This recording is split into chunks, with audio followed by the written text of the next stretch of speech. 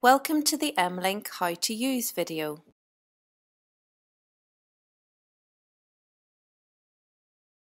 Step 1. Register. Upon launching mlink for the first time, you will be prompted to register, starting with your personal details.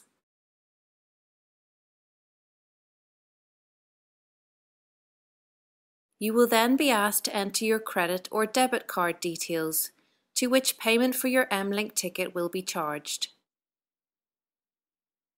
Once you have registered all your details, an application PIN number will be sent to your mobile. Please keep this PIN safe, as you will need it each time you wish to purchase a ticket. Step 2. Tickets.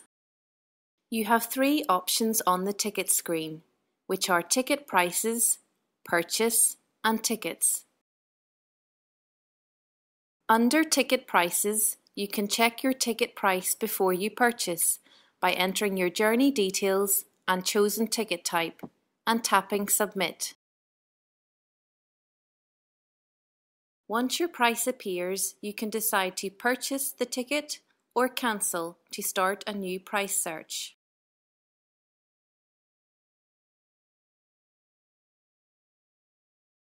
Step 3. Purchase a ticket. After getting a ticket price and tapping Purchase, your ticket details will now show on the purchase screen within the Ticket tab. Tapping the Buy Ticket button will prompt you to enter your PIN number, which was sent to you when you registered. You will also need your card security code, CVV, which is the last 3 digits on your credit debit card signature strip. Tapping OK will confirm the purchase, and the cost of the ticket will be charged to your payment card. You will receive confirmation of your purchase, however your ticket will not start until you activate or use it. Step 4. Using a ticket.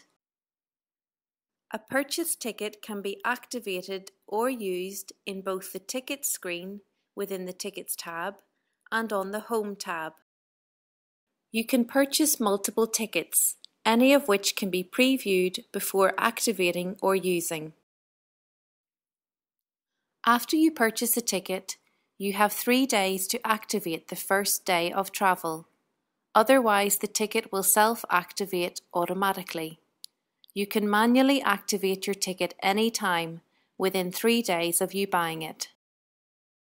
You must ensure that your ticket is activated before you board the train. Your ticket displays all the necessary information for your journey and has a border colour which changes daily. A child ticket will look the same with the exception of the blue background colour.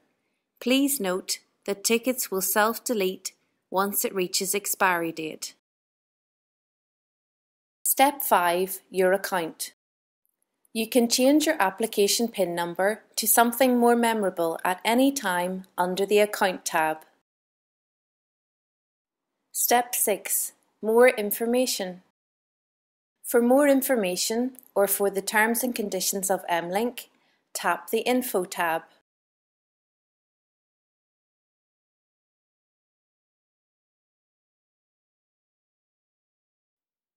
Get your app now.